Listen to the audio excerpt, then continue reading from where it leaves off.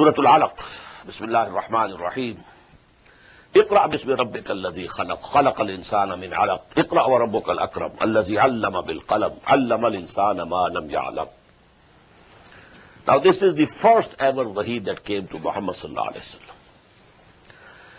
When he was 40 years old, and for some time, his tendency was to keep alone and thinking and thinking and thinking. To be alone in the cave of Hira. And one night, when he was alone there, and please note the words, Bain al-Nawm wal-Yaqza. He was in between sleeping and awakeness. Not fully awake, not fully asleep. The first meeting with Jibreel was in that condition, Bain al-Nawm wal-Yaqza. So Jibreel came, and they say there is one tradition. There was a golden plate. On this was written these 5 ayat. He said, read. He said, I am not a reader. Ma'ana biqari. Because if it was from mouth to mouth only, then this answer is not rational. If you have not learned to read, somebody says, say this, you can say this. So that to me appears to be the correct position. That it was a written tablet of gold. On that these 5 ayat were written. Then when he said, I am not a reader, Ma'ana biqari. So he took the Prophet into his arms, embraced him, and squeezed him. So much so that he felt, this effect of squeezing. Then he let him, then again said, read. Again the answer was the same. So he repeated it thrice, embracing him, squeezing him, and then letting him.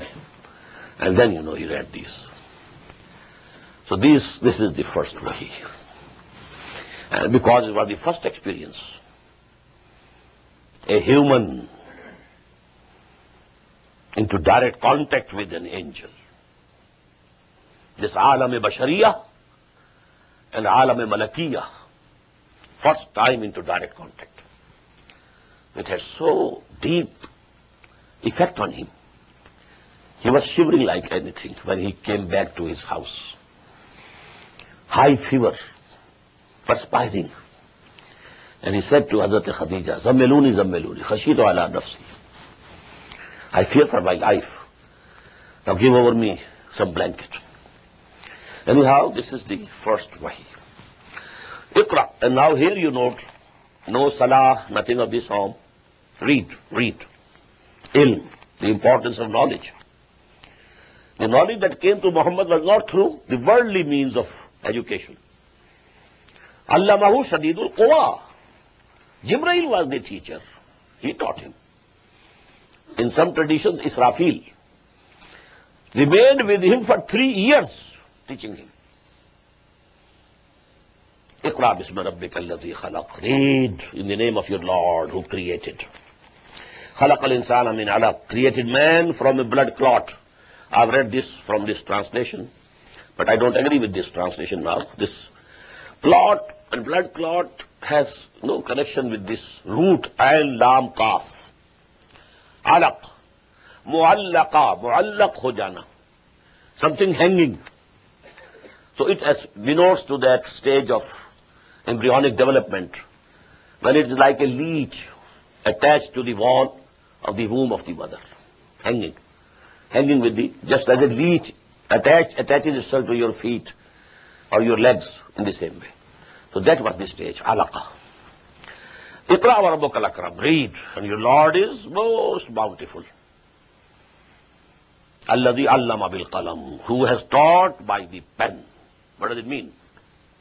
The human knowledge, the acquired human knowledge has been transmitted from one generation to the other through pen.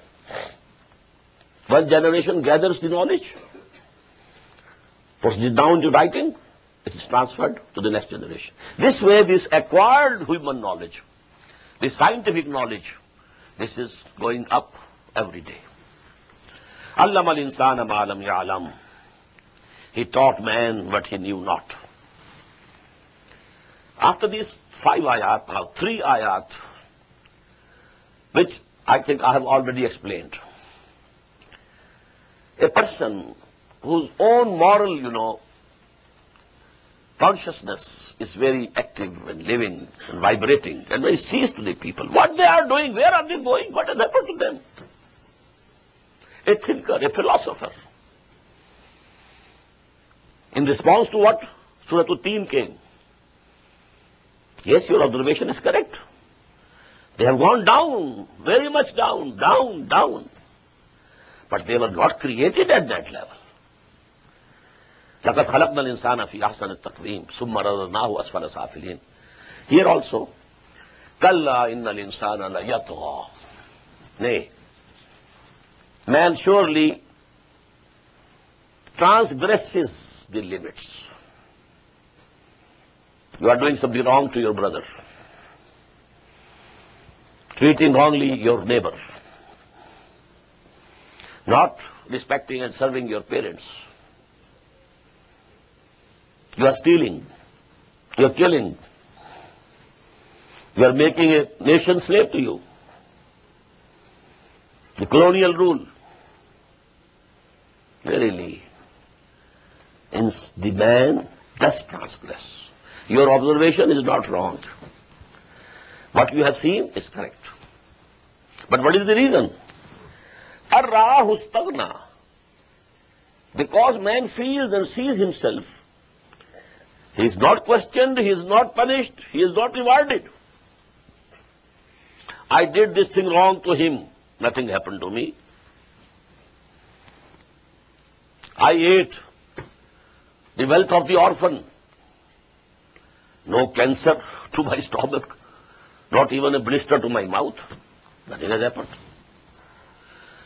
This world is incomplete regarding the moral law. It is complete regarding the physical law. If you take poison, you will die. This is the physical law. If you put your head in the fire, it will be burnt. This is physical law. But when you tell a lie, no blister on your tongue. If you have usurped the wealth of others, nothing will come to you. So this world where these things are not rewarded, the servants of humanity not rewarded, mostly they were tortured. What happened to the messengers of Allah subhanahu wa ta'ala? Were they honored? No. So morally speaking, this world is incomplete. It will be complete only in the hereafter, when the moral results will come fully and become manifest. كَلَّا إِنَّ الْإِنسَانَ لَيَطْغَى رَآهُ اسْتَغْنَىٰ إِنَّ إِلَىٰ رَبِّكَ الرُّجْعَىٰ. Verily, to your Lord is the return. On returning, every human soul will be recompensed fully. And secondly, this is the guidance. If you want to make this society of yours healthy and good and just, tell people that they have to return to their Lord and face the grand accountability of the Day of Judgment. This is the only remedy. No justice can be established here. No fair deal will ever come here.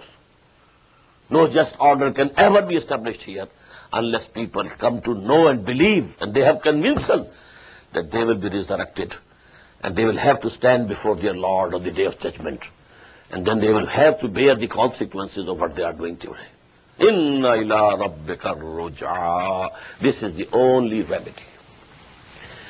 Now in the rest of the ayat of this surah, in the background is the person of Abu Jahl. I told you Abu Jahl was, in a way, not very bad man, not from amongst the worst people of Mecca. He had some good qualities. When he was asked, do you think that Muhammad is telling lies? He said, no, he never told a lie. Then why don't you accept him? No, there was a competition between us and the Banu Hashim. They entertained people in feasts. They fed the poor people. We did more than them. So the competition was going on this thing.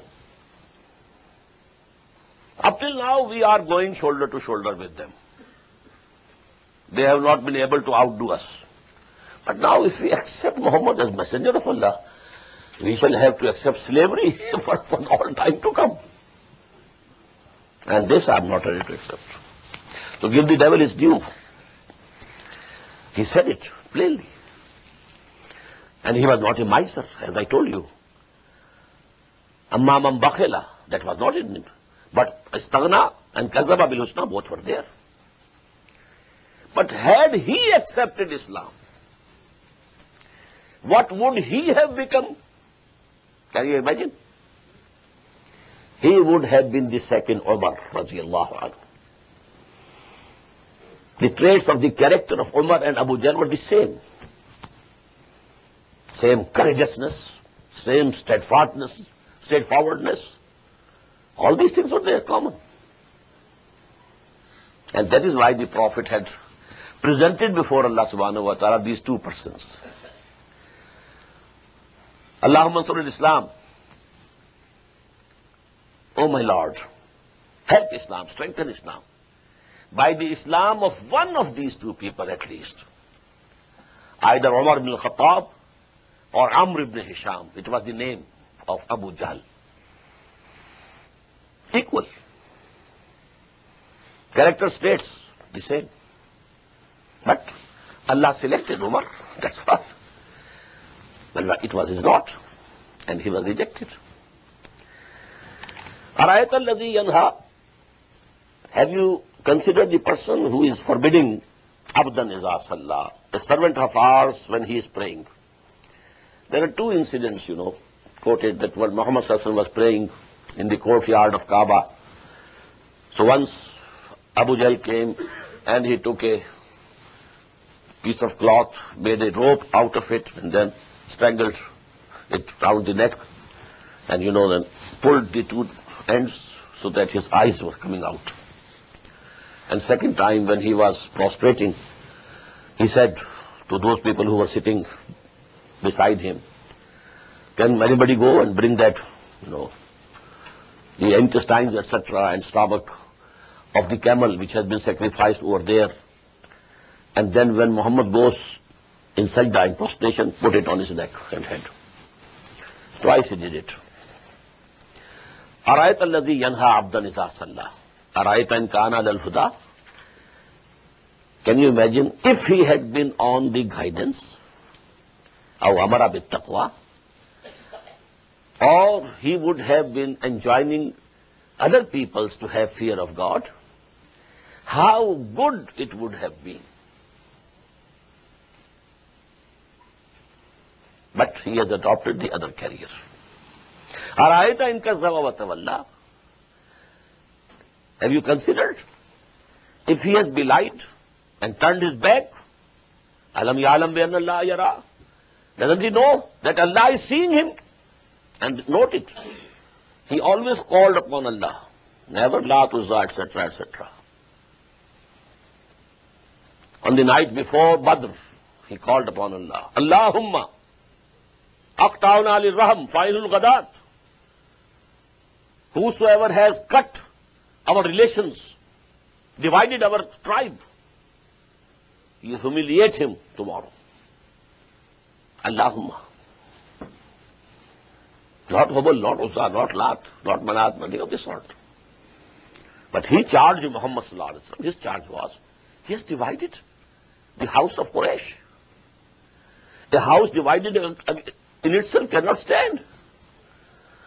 We had this position and we still have that position in the whole of Arabia.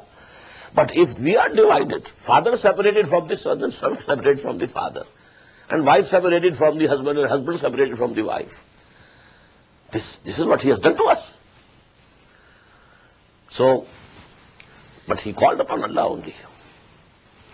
Alam ya'lam bi anna Allah yara. Kalla la illam yantahi la nasfa'an bin asiya.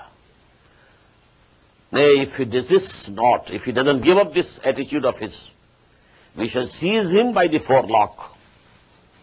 Nasiyatin kazibatin khatiya. Here is the wrath of Allah in words. The forelock, which is lying and sinful.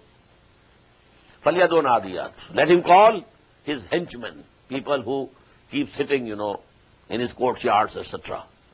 سَنَدْعُ الزَّبَانِيَ. We shall call the angels of the hell. كَلَّا لَا تُطِعْهُ وَاسْجُدْ وَاقْتَرِبْ. Nay. But, O Muhammad, you don't obey him. You go on prostrating before your Lord and trying to get nearer and nearer and nearer and nearer to him. Because the Prophet has said, أَقْرَبُ مَا يَكُونُ الْعَبْدُ إِلَىٰ رَبِّهِ فِي السُّجُودِ. The nearest that a servant can go to his Lord is in the position of sajda. This is ayat sajda.